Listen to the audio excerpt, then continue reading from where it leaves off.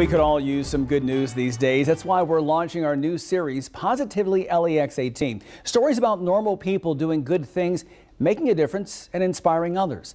An anonymous donation is making a big impact at Lexington's Hope Center. They received 2 trailers to help provide shelter to men in need. LEX 18's Angie Bevan shows us how the good deed will go far in this Positively LEX 18 story. It's not every day Development Manager Andrea Flanders sees a donation of this size come into the Hope Center.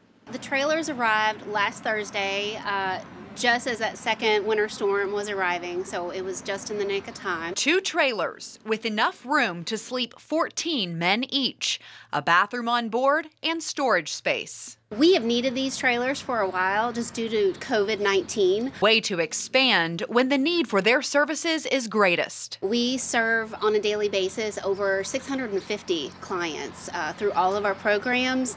That includes recovery, emergency shelter, and mental health. Credit goes to an anonymous donor. Each trailer worth an estimated $62,000.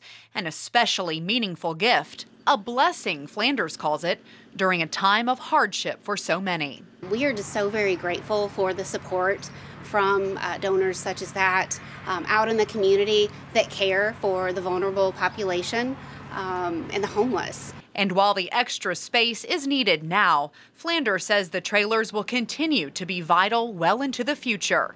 In Lexington, Angie Bevan, LEX 18 News.